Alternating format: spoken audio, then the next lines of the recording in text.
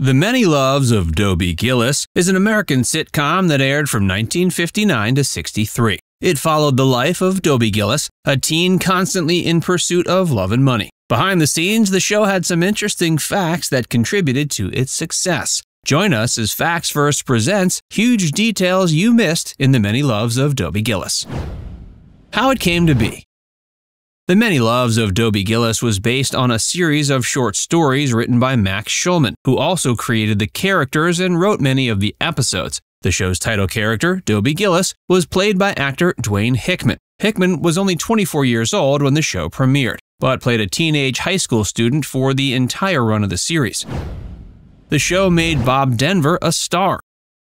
Bob Denver, who later gained fame as Gilligan on Gilligan's Island, played Dobie's best friend, Maynard G. Krebs. Denver's character was a beatnik, obsessed with coffee, cigarettes, and avoiding work. When Bob was hired to play a small role in the pilot episode, titled Caper at the Bijou, it was only meant as a one-time appearance. But his performance was so well received, the producers decided to make him a regular cast member. Denver's portrayal of Maynard G. Krebs was a standout from the start. He brought a unique perspective and style to the character, making him a fan favorite. He was known for his signature phrase, like "Wow, man." He was known for his beatnik style, famously including a goatee that he never shaved. While Maynard's goatee was a defining aspect of the character, it also made the show somewhat unrealistic. In the 1950s and early 60s, it was considered unusual for a man to wear a beard or goatee. In fact, many workplaces had strict rules against facial hair. Additionally, the show was set in a high school and later in college, where strict grooming standards were often enforced.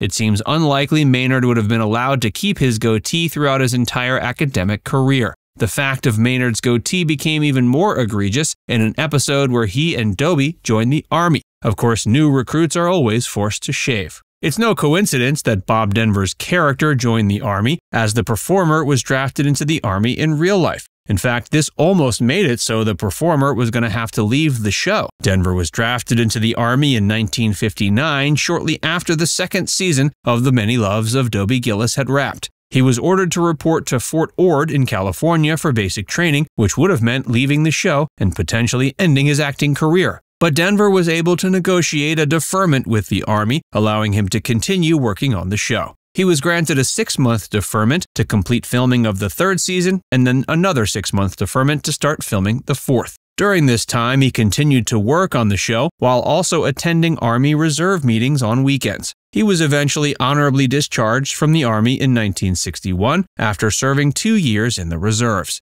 The experience of nearly losing his career to the draft had a profound impact on Denver, who later became an outspoken anti-war activist. He even wrote a song called The Draft Dodger Rag, which became a hit for folk singer Phil Ochs. Despite these challenges, Bob Denver was able to continue working on the show. Dwayne Hickman had musical talent in real life. Besides Dobie and Maynard, The Many Loves of Dobie Gillis was known for its colorful and eccentric cast of characters, including Dobie's various love interests. Some of the actresses who played these roles went on to become famous in their own right, including Tuesday Weld, Yvonne Craig, and Sally Kellerman. The show was also notable for its use of music. Each episode featured a musical number performed by Dobie or one of the other characters. The show's theme song, The Many Loves of Dobie Gillis, was written by Lionel Newman and sung by a chorus of teenage girls. Dwayne Hickman was not just a talented actor, but also a musician. In the early 60s, after the success of the show, he decided to cash in on his fame and released a few records. Hickman's first record was School Dance in 1960, which was a catchy, upbeat tune about the excitement of going to a school dance. The song was released by Capitol Records and became a hit, reaching the Billboard Hot 100 chart. His second record, Chicky Run, was also released in 1960 and was another fun, danceable tune that capitalized on the teenage culture of the time. In 1961, Hickman released his third and final record, Bucket and Skinner's Theme, which was the theme song for a short-lived TV series of the same name. The song was a departure from Hickman's previous records and had more of a surf rock feel to it. There was a Dobie Gillis comic book.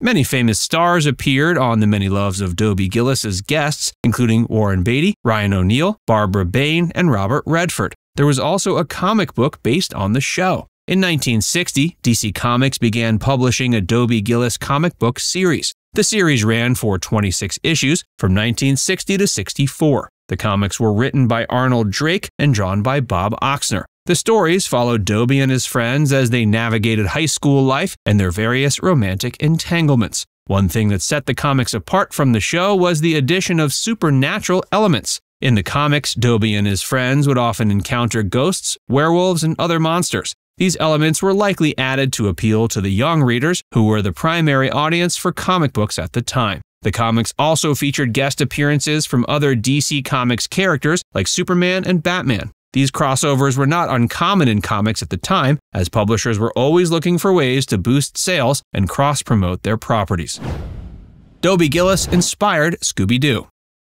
Despite the popularity it found in its earlier years, The Many Lives of Dobie Gillis was canceled after 4 seasons due to declining ratings. But it remains a beloved classic of 1960s television, and it's been praised for its witty writing, memorable characters, and innovative use of music. The show has lived on in many ways, including the fact that it inspired the creation of Scooby-Doo. The influence of The Many Lives of Dobie Gillis on Scooby-Doo can perhaps be seen most obviously in the character of Shaggy. Shaggy was created as a direct homage to Bob Denver's Maynard G. Krebs, and the two characters share many similarities. Both are laid-back, peace-loving, and often hungry. They both have a distinctive fashion sense, with Shaggy sporting a green shirt and brown pants, and Maynard wearing a black turtleneck and beret. Both characters have a unique way of talking, with Shaggy's catchphrase "zoinks" being similar to Maynard's use of "like wow" and "Dobie, Dobie, Dobie." In addition to Shaggy, other aspects of the show can be seen in Scooby-Doo. The show's focus on a group of teenagers solving mysteries and getting into hijinks was similar to the premise of Scooby-Doo, and the use of music and humor to lighten the mood was also a shared element.